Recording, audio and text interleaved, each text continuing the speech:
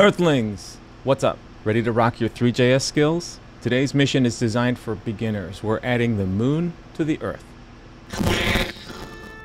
Let's launch into some cosmic coding and create a majestic masterpiece. Like and subscribe. I want to start with the Earth project that we worked on in a previous video and add the moon. So if you'd like to go to the link in the description and download the Earth project from my GitHub, and starting from there, we're just going to add to it and create a moon. I'll do that right below the sunlight declaration and above the animate function. We're going to use the same geometry. We're just going to create a new material, const moon mat equals a new mesh standard material. I've already included in the project, like so.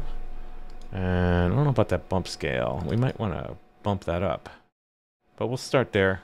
What the heck? Now, const moon mesh is equal to a new 3.mesh, and we're going to use the geometry. No, dude, just geometry and moon mat. And then scene.add moon mesh. Oh, okay, that's fine.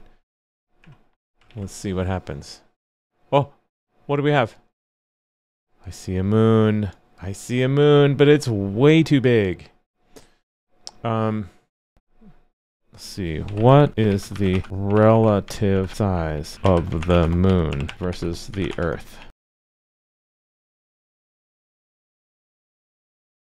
What I just read was that the moon is about a quarter the diameter of the Earth and about 1/80th its mass. I don't care about the mass. I do care about that. Yeah. Oh, that's nice. Look. I think that's properly sized. What if we move it closer? Look at the moon. Let's add a bump. Oh, we already have a bump map. Let's make the bump map super obnoxiously bumpy. With the orbit controls, you can press and hold the command key, and then you can kind of translate the camera like so. It's a nice looking moon, though, I'd say. Let's make it orbit the Earth. Oh, I'm really excited about this project. I think this is awesome. A couple ways we could do this. We could just set its position again and again, or we could add it to a group and then rotate the group. I like the group idea because there's less math involved, even though the math would be kind of fun for this. It's just more flexible too. Let's call this const moon group equals a new moon.group. Whoops. A 3.group and scene.add moon group. And now we'll add the moon group. Add that to the moon group. And now we can just rotate the moon group. Like so. Moon group dot rotation dot y. Yeah. But I want to speed it up just to see how that looks. Okay. Because the dark side of the moon is always on the dark side.